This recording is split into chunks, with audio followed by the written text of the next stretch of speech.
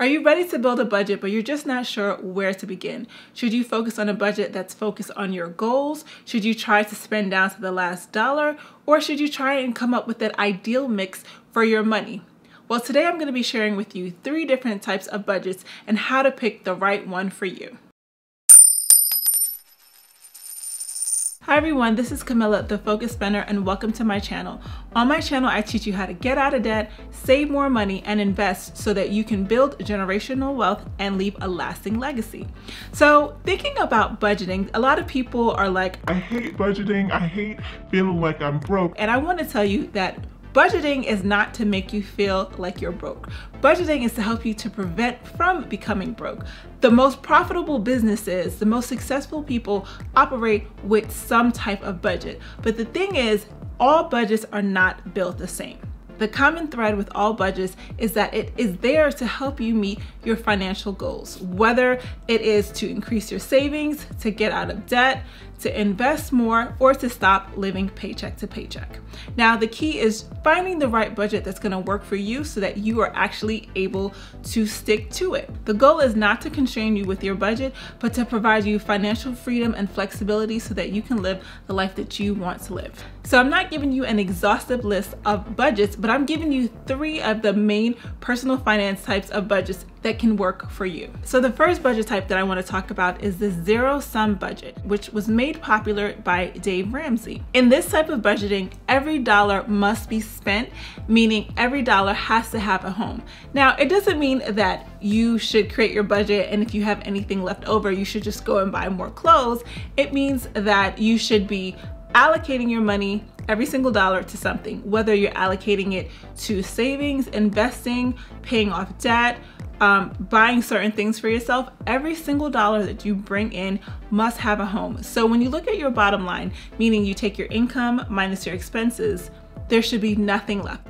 Now, the key to this type of budgeting is that you do need to track your money for at least 1 to 3 months. So if you connect it to mint.com or something, you're gonna look at how you've been spending your money so that you can come up with every single category that you can possibly think of to list into your budget. And once you do that, then you're gonna spend some time evaluating how are you spending your money, which is usually an eye-opener. A lot of times people don't realize how much they're spending in certain categories because they're not paying attention. But when you put it on to paper, then you're like, wait a minute, that's how much I spent on eating out? So when you do that, you can then create your budget to actually align with how you do want to spend your money.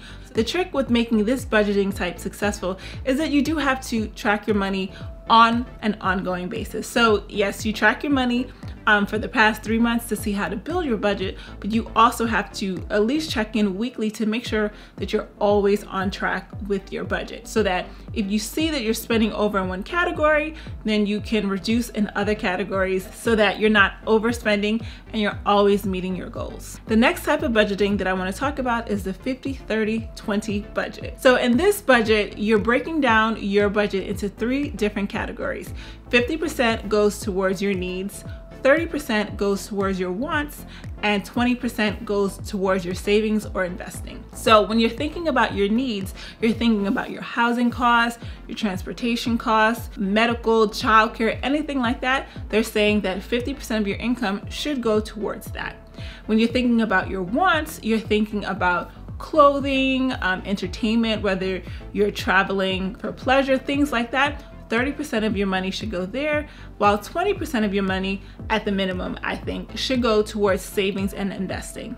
Now, this type of budgeting allows you to be really, really flexible because you don't have to sit and categorize every last dollar of your money. So you can say, as long as I'm saving 20% and as long as no more than 50% is going towards my, my needs, what I need to live off of, then my last 30% I can literally do whatever with. And I personally love that type of budgeting. I don't like to sit and itemize every last dollar. I like to have that flexibility and freedom to just spend however I want. So I think this is a good framework for someone that does want that freedom, that does want that flexibility.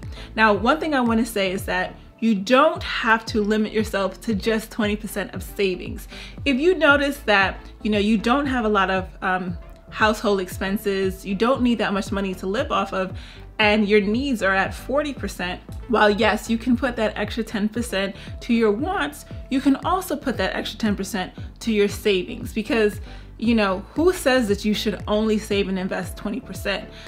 Nobody. So if you do have extra money, you can always bump up that money so that you're saving and investing more. And the last type of budget that I want to go over is the goal-based budget. That is how I got my name. Honestly, when I think about, you know, how I became a focused spender, it's because I came up with goals for myself and I said, okay, everything that I do is going to be wrapped around fulfilling this goal. So the purpose of a goal-based budget is to create a budget that is wrapped around a goal that you have. Let's say your goal is to pay off $10,000 worth of debt in the next 12 months. You're going to divide that number by 12 so that you know how much you have to pay off every single month. Then you're going to divide that number by 2 so that you know how much money you need to save from every paycheck to get to that $10,000 number. So the key to a goal-based budget is to come up first with your long-term goals. What do you want to happen in your life in the long term?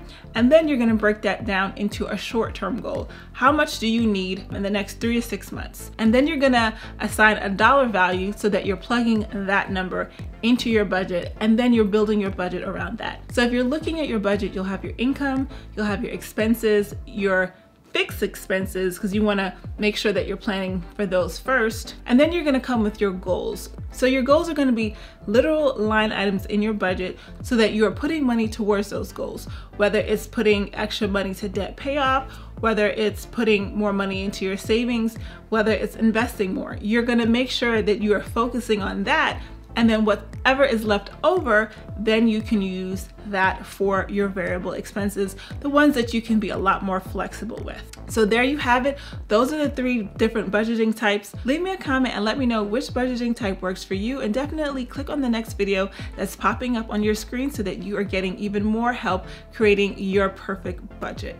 I hope you like this video. I will see you next time.